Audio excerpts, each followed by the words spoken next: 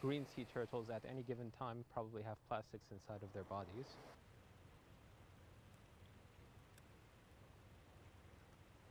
We just finished performing the necropsy on this juvenile hawksbill sea turtle. What you can see here is all the natural food items we found in its gastrointestinal tract, where here we see all the plastics and other marine debris we found in there.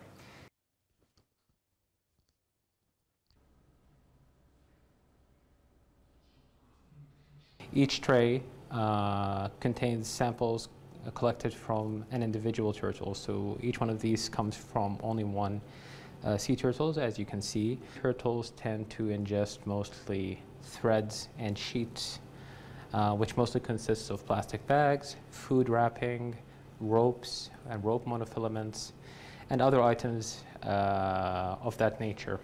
As you can see from this tray and the adjacent tray, tend to ingest harder marine debris, such as bottle caps and hard plastic fragments, in addition to sheets and threads. Caps might be confused with chondrophores or gastropods or bivalves, which tend to have, some of which have hard outer shells. They are similar to jellyfish, cuttlefish, squids, or other cephalopods.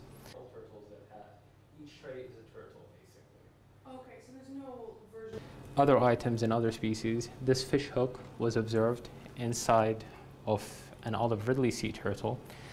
This turtle had only ingested one item, but as you can see, sometimes that's enough to kill an animal.